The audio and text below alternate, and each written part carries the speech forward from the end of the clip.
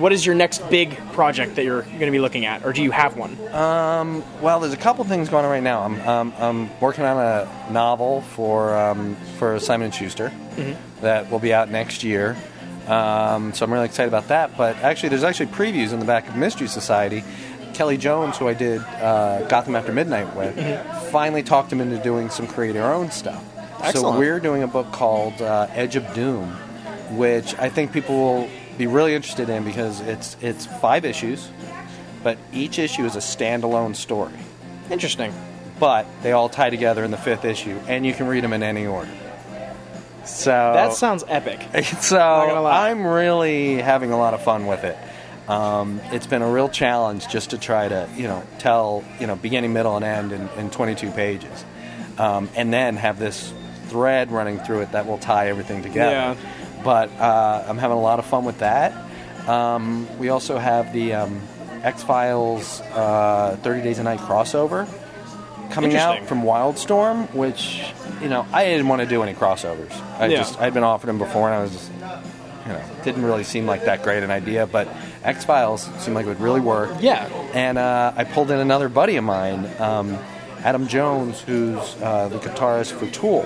And he does all their videos, and, he's a really creative guy. I asked him to help me write it, and he actually got me around some of because my first instinct when I was starting the crossover was, how do you do the continuity? Because it's 30 Days a Night is roughly about 2000. Yeah. And I think there's a 2-year overlap where Mulder is still part of the thing. So there was all these issues. I knew that would be the first thing fans would come after. If I screwed up the continuity, they'd hang me. Yeah. So, fans have a way of doing that, don't they? Well, when I posted the news, we posted, Wildstorm finally announced it at the Chicago Con. And as soon as I posted, first question was, is it in continuity? And I was like, so... It gets you every time. Yes, it is. And Tom Mandrake's doing the art, so I'm really excited about that. Excellent. And I've been working on... There's a couple series that I'm working on. I'm doing a series with Glenn Fabry that called Lot 13 that we're at Wildstorm, that we're about 4 issues in the can. And it is easily the most disturbing thing I've ever done. And I owe most of that to Glenn.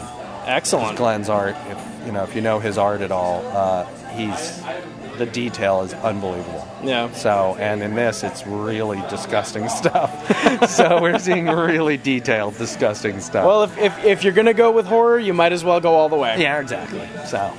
Now, just in case our fans aren't familiar with your work, where can they find you online?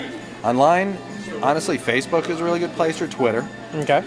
And then SteveNiles.com.